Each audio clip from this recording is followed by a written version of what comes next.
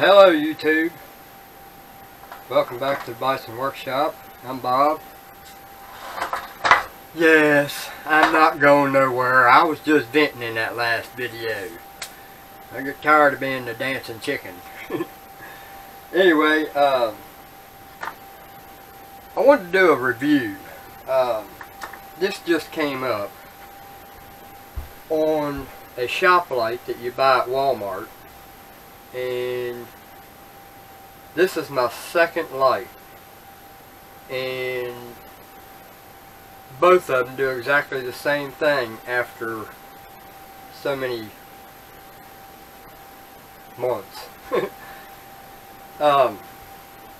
This light was over top of the Bison, and it's a 2-tube light.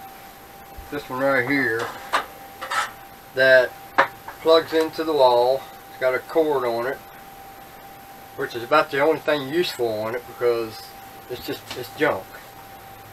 This is a, let me get my magnifying glass.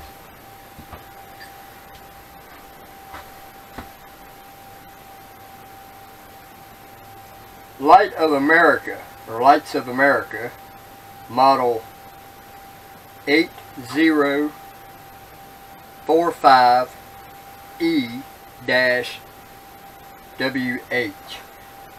I believe it's Westinghouse, but it might be just Lights of America. And you get this at Walmart, and I think I paid like $9.99 for it. It might have been more. But the problem with this light is, I bought the first one. Look, got dirt all over me. I bought the first one, and about 2 months later, it started flickering. And it wouldn't stop. Well, then I unplugged it. Thought, well, maybe I need to reset it or something. So, I mean, it was worth a try. I knew I was wasting my time. And I unplugged it and then plugged it back up. And it was still flickering. Well, then there would be times you'd turn it off and turn it back on. It wouldn't even come on at all. So, here's the ballast that they have in it. A little old plastic thing. Looks like it's cheap. It ain't like the old ballast. And so I went and bought another one identical to it, thinking, well, maybe I just got a bad one. And I put this one up, and that was about 6 months ago. It might have been longer than that, maybe 8. This one lasted longer than the first one. Yesterday I came out here to get the lathe ready for sale, and because I had a guy coming to look at it, and my light was flickering. So I already knew, time to just go on and put another one up. So I had another one just like this one here that I put on that end. So now I've got 2 matching lights, and eventually I'm going to make a frame around them, wooden frame. It's just not top on my priority list. So, I'm in the middle of doing that. But I wanted to do a review on it and just let you guys know that, you know, don't waste your money on this light. It's best to go LEDs. Of course, I can't afford them LED lights, so I just get the tube lights. Eventually, I will go LEDs, but anyway, that's neither here nor there. So yes, I did sell the lathe, and yes, I did get the 800 out of it that I wanted. Now that I can deal with. Now I've got other people who wants more of them. I just don't know if I want to go through all that.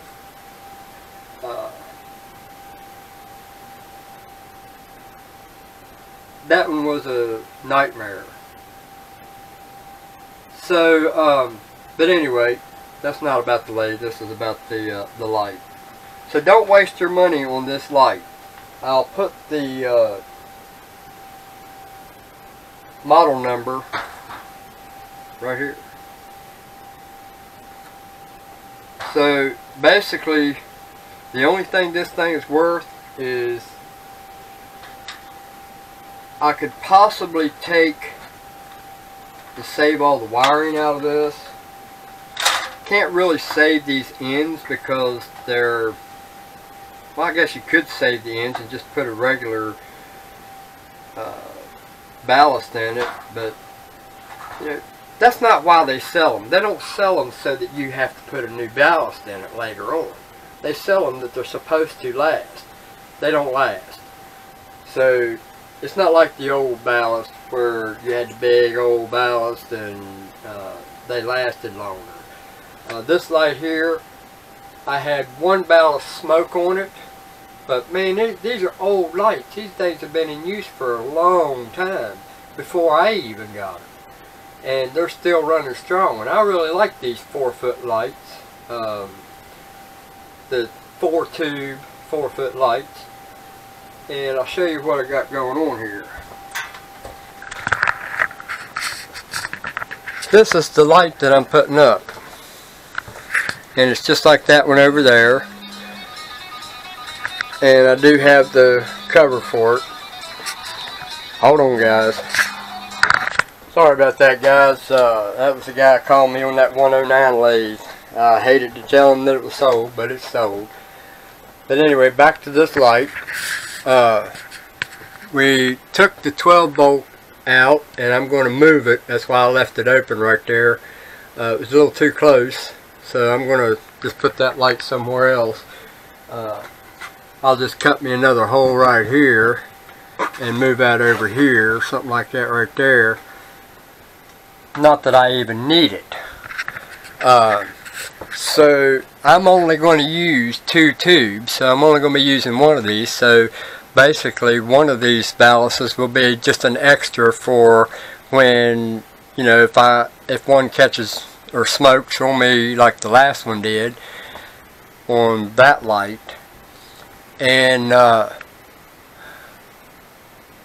this will work. I've got some upcoming videos. I'm still working on trying to get the parts to build the air rifle. For now though, until I can get all the parts to make the air rifle from scratch, I'm just going to convert the Benjamin Discovery that I have to a 243 air rifle. It's not going to be a 25 caliber, it's not going to be a 30 caliber, it's going to be a 243. So watch out for that. That one I've almost got all the parts to do. I have to build, that's another video coming up. I've got to build a resizer, because I'm basically going to take the 25 caliber pellets and I'm just going to shrink them. I'm going to resize them. So I got to make a resizer for the 25 caliber pellets to make them fit the 243 barrel. The reason for that is because the 243 in a firearm, the bullets fit tighter in the barrel because the powder or the explosion in the barrel to push that bullet out is way stronger and has a lot more pressure, and has enough pressure to push that bullet through the rifling. So it puts a deeper groove in the rifle area, or the rifling area on the bullet.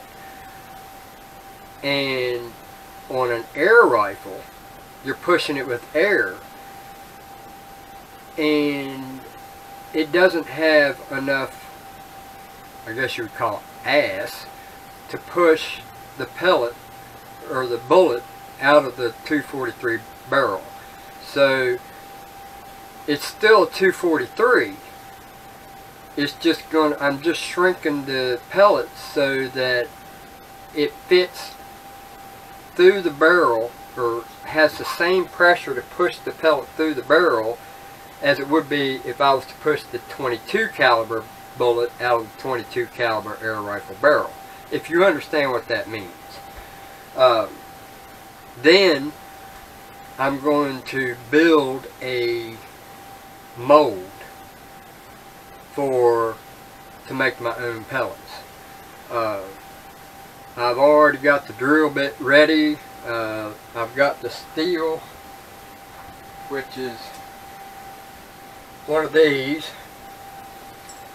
It's that solid steel that I bought to make the axle out of for my trailer and ended up not needing it, so I ended up with this piece left over, and I'm just going to use this and cut it in equal lengths, and then sandwich those together, drill a hole in the center, half on this side and half on the other side, and make it so that it unbolts. But that's another video. I'm just letting you know that we got that video coming up, and the resizer coming up. Still got to work on the trailer. It's just too cold outside to do anything.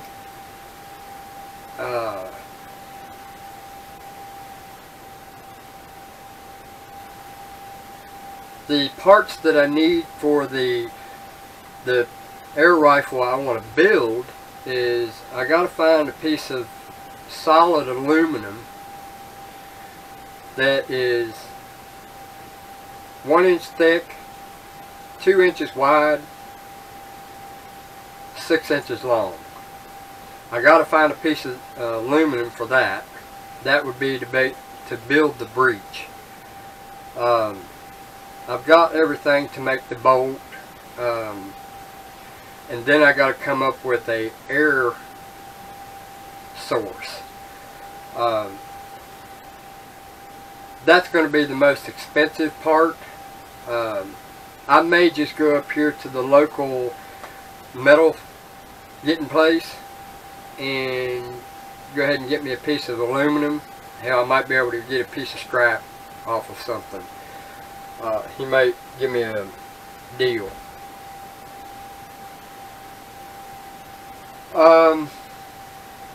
Like I said, the trailer, I got more work to do on the trailer, and I'm thinking real serious about selling the trailer, so I'm not going to spend a whole lot of time on it. But anyway, don't buy this light. It's junk. Unless you like replacing balances and replacing these lights, have at it. But if you don't like doing that, don't buy it. So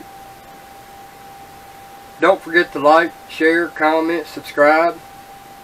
If you want to support the channel, you can do so by PayPal at bisonworkshop@gmail.com.